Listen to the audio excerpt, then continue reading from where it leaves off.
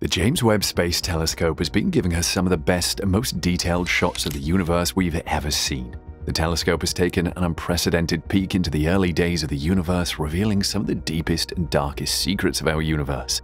But it appears that James Webb might even be capable of showing us some strange phenomenon right here in the middle of our very own galaxy.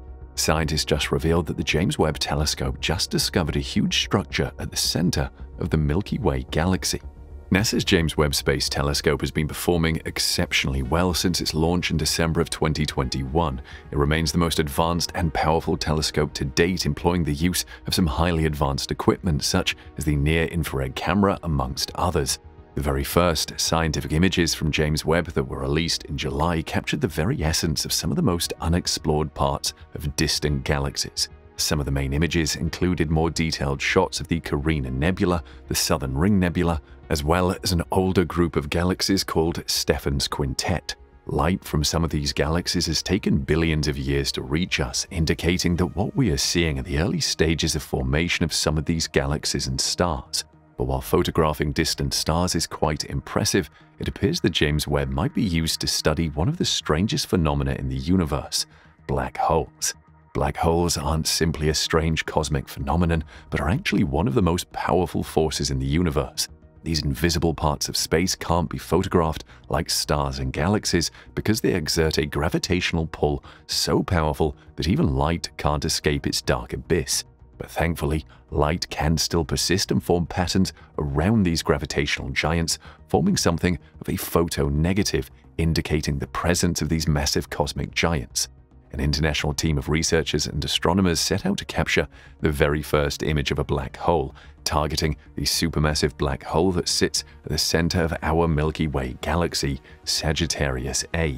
The image of Sagittarius A was almost impossible to capture and required the collaborative effort of multiple observatories and radio telescopes around the world.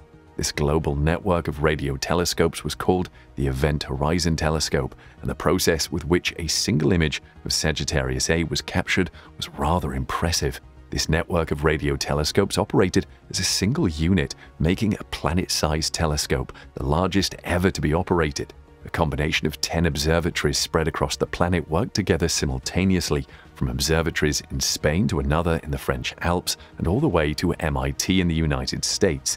The antennas from these observatories all needed to be synchronized down to the nanosecond, such that atomic clocks were placed at each location to kickstart the process at the exact same moment.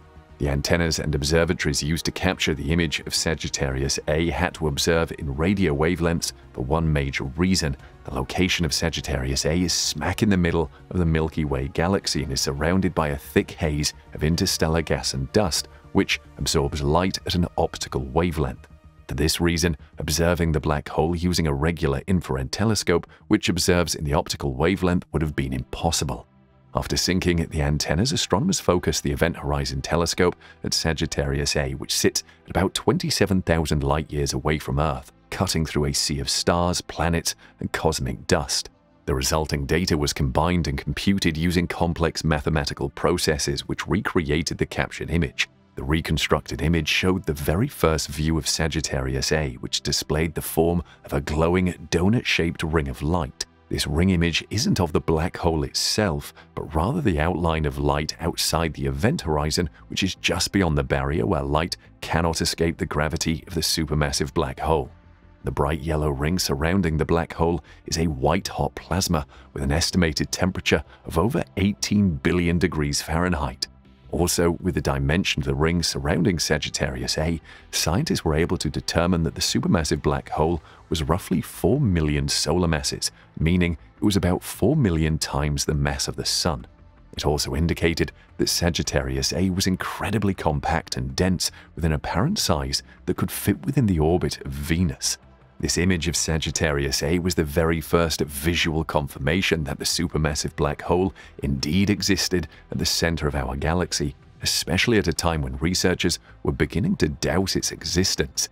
The image proved that predicted dimensions based on Einstein's theory of general relativity were accurate, and that irrespective of their gargantuan gravitational pull, black holes still obeyed the most basic laws of quantum physics. But while the images of Sagittarius A answered previous questions about the state of the center of our galaxy, it posed an even bigger question after scientists discovered something incredibly strange while observing that region of space. As it turned out, the Milky Way galaxy is more bizarre than astronomers had previously anticipated, and the discovery of an invisible barrier around the center of the Milky Way galaxy has raised even further questions about the current state of our galaxy. A team of researchers from the Chinese Academy of Science had taken a keen interest in the movement of cosmic rays in and around the center of our galaxy and made a stunning discovery. The team investigated a series of maps that show the movement of radioactive gamma rays blasting through and around the center of our galaxy. Gamma rays make up the highest energy forms of light in the universe and can arise when extremely high-speed particles, known as cosmic rays, crash into particles of ordinary matter. The study of the map revealed that something very near the center of the Milky Way galaxy appears to be hindering the movement of these particles and accelerating them to exceptional speeds very near the speed of light. These accelerated particles are now creating an abundance of cosmic rays and gamma rays just outside the center of the Milky Way galaxy. Also, the study revealed that although the galactic center appears to be blowing a constant storm of high-energy radiation into interstellar space, there appears to be something near the galactic core preventing other waves of cosmic rays from entering that region of space. A team of researchers explained this effect as an invisible barrier that appears to be warped around our galactic center and is actively preventing a density of cosmic rays from entering the region.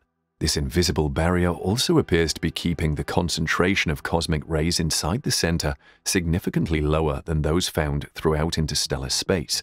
The study revealed that it appears cosmic rays can get out of the galactic center, but this invisible barrier makes it incredibly harder for cosmic rays to get into the region. The center of our galaxy is roughly between 26,000 to 27,000 light-years away from Earth in the constellation Sagittarius. This region of space is incredibly dense and filled with cosmic dust and holds a little over 1 million times as many stars per light-year as the entire solar system. These stars and dust particles all wrap around a supermassive black hole that holds the Milky Way galaxy together.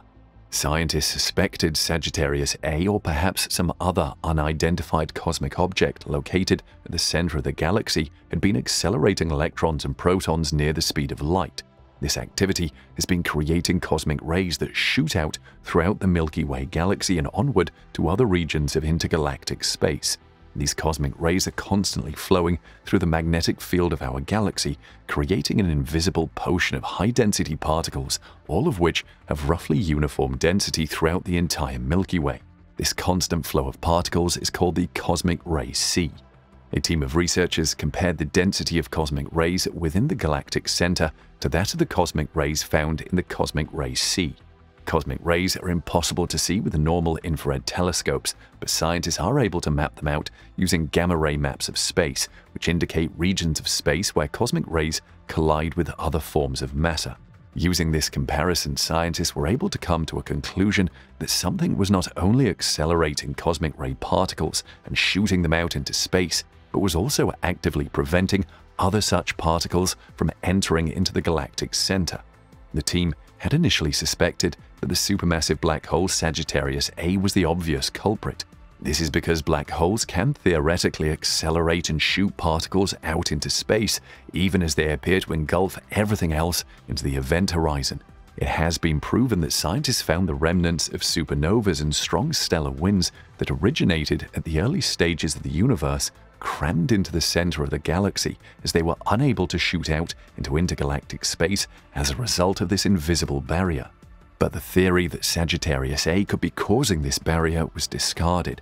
This is because the gamma-ray map indicated an obvious point where the concentration of cosmic rays appears to drop significantly at the edge of the galactic center. This would be in stark opposition to how supermassive black holes behave, as there would be a constant decrease in cosmic ray densities instead of a sharp drop if a black hole was causing this barrier. Another likely explanation for the barrier could be stellar winds resulting from the huge concentration of stars pushing against incoming cosmic rays, causing the apparent barrier the same way solar winds push against cosmic rays, causing the heliosphere that surrounds our solar system. This could be the most plausible explanation, as the heliosphere surrounding our solar system also acts as a barrier that keeps the density of cosmic rays within the solar system significantly lower than the density just outside the barrier, as recorded by Voyager 1. Scientists have indicated that further research would be needed to better understand how and why this invisible barrier is present within the center of our galaxy, and they would need the help of the James Webb Telescope to do so. And the James Webb Telescope has been targeted and planned to observe the behavior of Sagittarius A, as it has proved rather difficult for other inferior telescopes to study. In collaboration with the New Horizon Telescope, James Webb will attempt to understand the flickering effects of Sagittarius A, which has an apparent tendency to flare up on an hourly basis, making it incredibly difficult to image. This is mainly because although Sagittarius A is a lot further than other observable black holes, it exhibits flickering flares that arise as charged particles tend to accelerate around the supermassive black hole, increasing to higher energy levels and creating light emissions. Using its various highly advanced instruments, James Webb will observe the Sagittarius constellation from its position in space, while the New Horizon Telescope will join its effort on the ground. Together, both telescopes will work in harmony to observe, recreate, and interpret not just better imagery of Sagittarius A, but also the weird and bizarre phenomenon like the invisible barrier that surrounds that region of space. The planned observation will hopefully give us a more detailed understanding of why the supermassive black hole flares and if it indeed has anything to do with the massive invisible barrier that appears to surround it.